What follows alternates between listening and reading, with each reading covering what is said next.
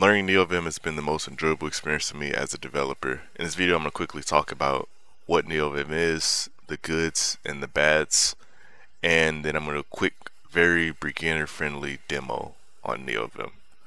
So, first things first, a little background. So, I've been learning Neovim for about a month now, and I've been really enjoying it.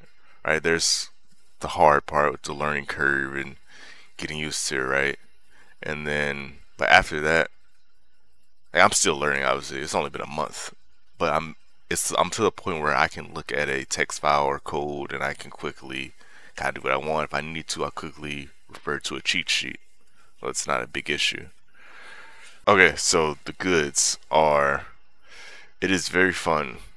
It is a whole new experience because being able to realize that you can do all these things with just your keyboard, you like unlock this new power and your brain is like very satisfied. I mean, it depends on you as a person. You could find it very annoying that you're trying to do this thing and obviously you normally would be able to do it with the mouse because it's very easy. But then it's like, oh, now I gotta look it up, and then it's that constant like learning something new, that constant back and forth of like gotta refer back to it. Like if you, let's say you've been a coder, but you've been 20 years, but you never use Neovim. Now it's like, oh, I'm so used to this that this feels weird. Like it's an instinct because everything you do is based around using the mouse to navigate and then typing wherever you want and pressing backspace and doing all these different things.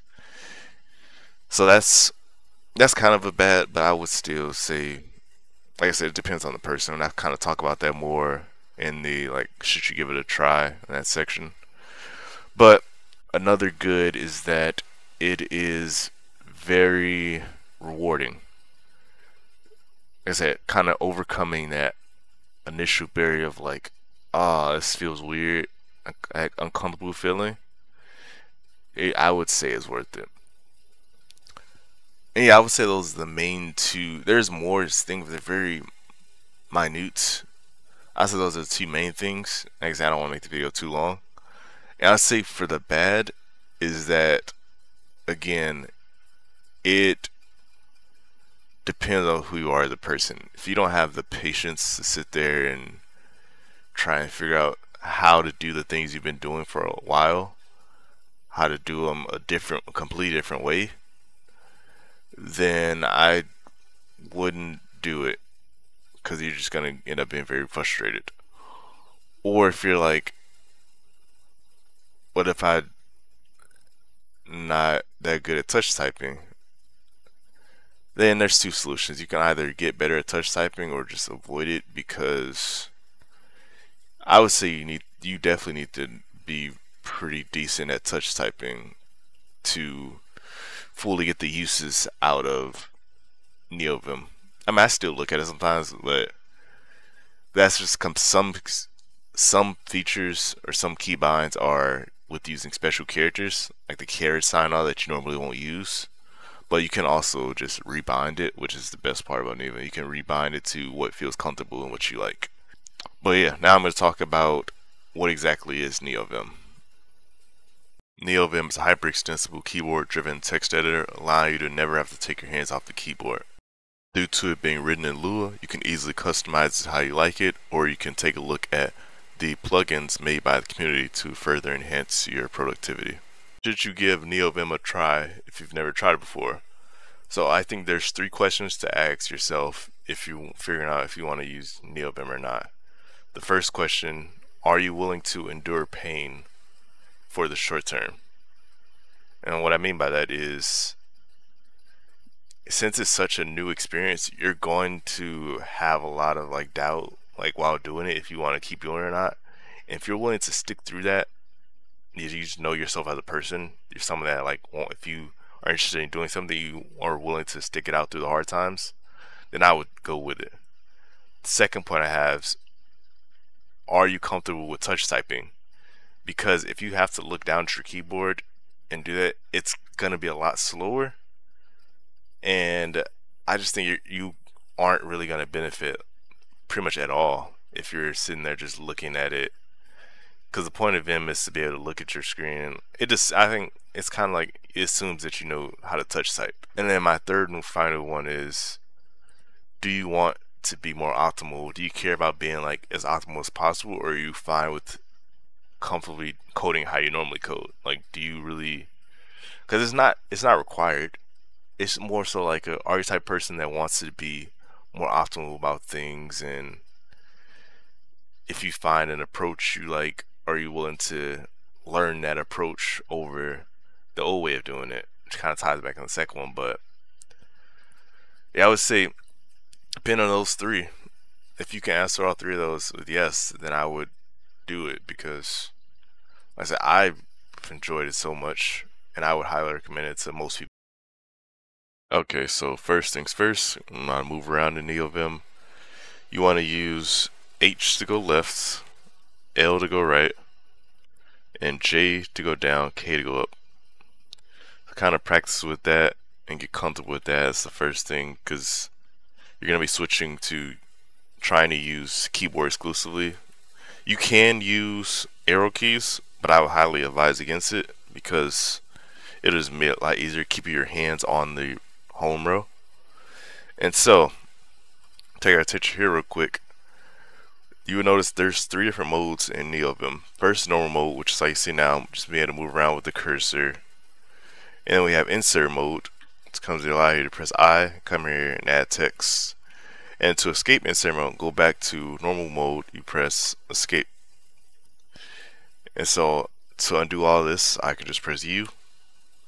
And so let's say we want to go to the end of the line, we press $sign. Let's go back to the start of the line, press 0. That's something interesting. If I come in here and add space, and I press 0, 0 takes you to the start of the line, even if there's space. If I want to go to the start of the first character, I would come in here and press $sign. Now, Neovim has a lot of those like nuances. We kind of learn about those as you go and like what's best. And let's say we want to insert text, right? Come in here and press O, and it inserts, goes to insert mode and allows you to type on the next line underneath. And to this line above, you would press Shift O. You see, I can exit, add another line to it. And so let's say I know exactly where I want to go. Let's say I want to go to the middle of the line. I want to go to where it says tutorial. I can press FT and keep pressing FT. There's also a quicker way. Let's go back to the start of the line. Let's press FT, F for find, and then the character you want to look for. And then you can press semicolon to repeat that. So semicolon basically repeats your last action. So there's a quick way of doing that. So to go to the start of a file, press H, Shift H, Shift L to go to the bottom, and Shift M to go to the middle of the file. I mean,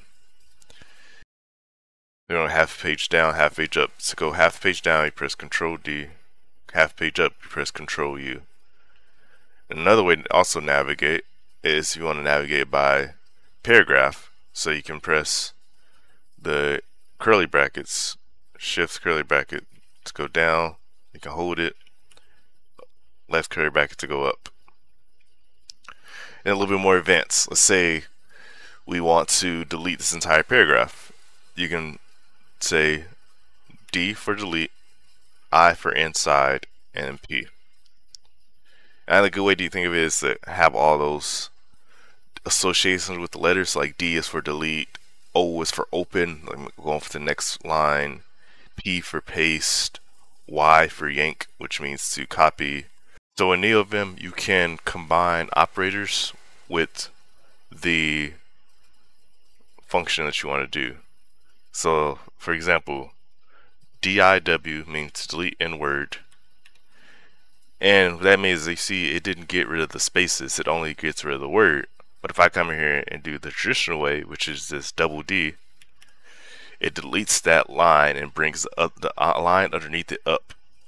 And like I said, there's nuances where you don't want to do that. So you say, I just want to get rid of this sentence, but I don't want to get rid of, but I want to keep that space there. So I type dis, and it allows me to delete that sentence, and then I see like that, it stays there, and it keeps that space, preserves that space for it. Like I said, diw, dis, and dip are the main ones you want to use. And finally, for quitting, you can use either QA exclamation mark to force quit, or you can use QW for to quit and write, which saves your file. But you can't edit this one. That's it for this video. If you enjoyed this video, thank you for watching. Make sure you like, comment, subscribe. Until next time.